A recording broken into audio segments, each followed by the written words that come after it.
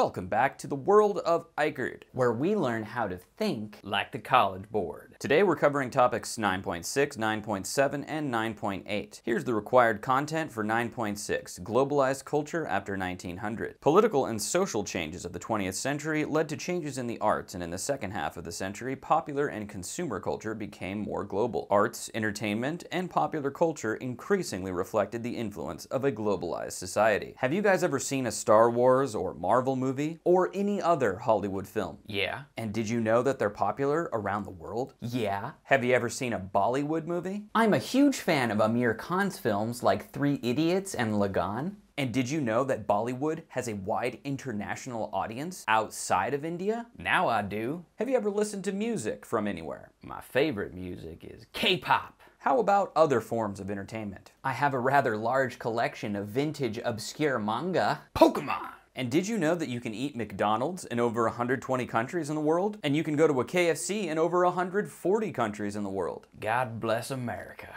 How about sports? Ever heard of the World Cup, the Olympics, the NBA? I've heard of them. These sports franchises are now popular all over the world because we live in a globalized culture. The last part is about how consumer culture became globalized and transcended national borders. Did you know that people like to buy global brands like Nike and Apple? And did you know that you can buy them online on platforms like Amazon, and that people around the world can do the same thing? I know all of those things. Then that's enough of 9.6. Here's the required content for 9.7, Resistance to Globalization After 1900. Responses to rising cultural and economic globalization took a variety of forms. Let's take a look at anti-IMF and anti-World Bank activism. First, let's talk about what the IMF and World Bank are. Both arose in 1944 as a result of the Bretton Woods Summit, where Western representatives devised a system to stabilize the international financial system and rebuild the economies shattered by World War II. Although the Bretton Woods system only lasted a couple of decades, there were a few lasting legacies, such as the dominance of the US dollar in world trade and the existence of the IMF and the World Bank. The World Bank is an international financial institution that provides loans and grants to the governments of poorer countries for the purpose of pursuing capital projects. It aims to reduce poverty by providing financial and technical assistance to developing countries for development programs, such as bridges, roads, schools, etc., that can improve economic prospects and quality of life. The IMF is an organization of 190 countries working to foster global monetary cooperation, secure financial stability, facilitate international trade, promote high employment and sustainable economic growth, and reduce poverty around the world. The IMF provides advice to its member countries, aiming to stabilize their economies, helps them to manage or prevent crises, and provides financial support to countries struggling with balance of payments problems. But the advice and financial support from both the World Bank and IMF come with many strings attached. They often will tell the governments of countries requesting assistance how they should manage their economies and financial sectors. For example, criticisms focus on their policies and impacts on developing countries, particularly in relation to structural adjustment programs, which have been widely perceived as having detrimental effects on the poorer segments of societies in these countries. There were protests in Argentina, Bolivia, and Greece against the IMF's prescribed austerity measures, telling their governments to cut social spending on things like healthcare, welfare, and pensions. There was also activism against the World Bank's funding of certain projects that had been criticized for environmental and social effects. For example, the Narmada Dam project in India was designed to help India's economy and provide electricity, but also included serious environmental consequences and displaced many poor people, so people protested against that. These forms of activism challenged the economic liberalization policies promoted by the IMF and the World Bank, which include liberalization of markets, privatization of public enterprises, and reduction of government intervention in the economy. Activists argue that these policies benefit multinational corporations and wealthy nations at the expense of local autonomy and economic justice. Many activists not only protest against policies of the IMF and the World Bank, but also promote alternative economic models that emphasize sustainability and local governance. This includes support for fair trade, local agriculture, cooperative business models, and ecological sustainability. This connects to movements like the World Fair Trade Organization and Greenpeace that we discussed in 9.5. Perhaps we're already living in Unit 10, Deglobalization. How's about we just finish up Unit 9 and call it a day? Excellent idea. Here's 9.8, institutions in a developing world. New international organizations, including the United Nations, formed with the stated goal of maintaining world peace and facilitating international cooperation. Let's talk about the United Nations. The United Nations was established in 1945 to help countries work together to prevent wars and solve global problems. The UN helps countries talk out their problems, create common rules in areas like health and trade, and work together on big issues that affect everyone, such as climate change and human rights. By offering a place for these activities, the UN encourages nations to solve problems together rather than on their own. Through the UN, countries engage in multilateralism, a way of working where multiple countries cooperate on issues. This approach is crucial because many of today's challenges, like global warming and pandemics, need everyone to work together and find solutions. The UN also promotes peace and security by sending peacekeepers to areas of conflict and helping to resolve disputes. Furthermore, it holds countries accountable for their actions by making their policies and behaviors more visible on the international stage. This helps ensure that countries follow global rules and contribute positively to world peace and development. Despite its ambitious goals, the UN has not been able to completely prevent conflicts or ensure peace worldwide. Various political and economic interests among its member states can lead to deadlock, especially in the Security Council, where 5 permanent members, the US, the UK, France, Russia, and China, have veto power that can block the UN's decisions. However, the UN has made notable successes. It has managed numerous successful peacekeeping missions, helped reduce child mortality, and improve health through its agencies like the World Health Organization, and facilitated international agreements on climate change, such as the Paris Agreement. The European Union, the EU, is another major example of international cooperation aimed at promoting peace and stability among its member countries. Originally formed to prevent the kind of devastating conflicts that occurred during the World Wars in Europe, the EU has grown to focus on economic integration, political cooperation, and social harmony among its members. Its achievements include the establishment of a single market, allowing goods, services, and people to move freely, the creation of the euro, a common currency used by 19 of its member countries, and significant strides in environmental protection. While challenges such as economic disparities among members and political disagreements over policies like migration persist, the EU has largely succeeded in maintaining peace and stability across Europe. Well, that's it, guys.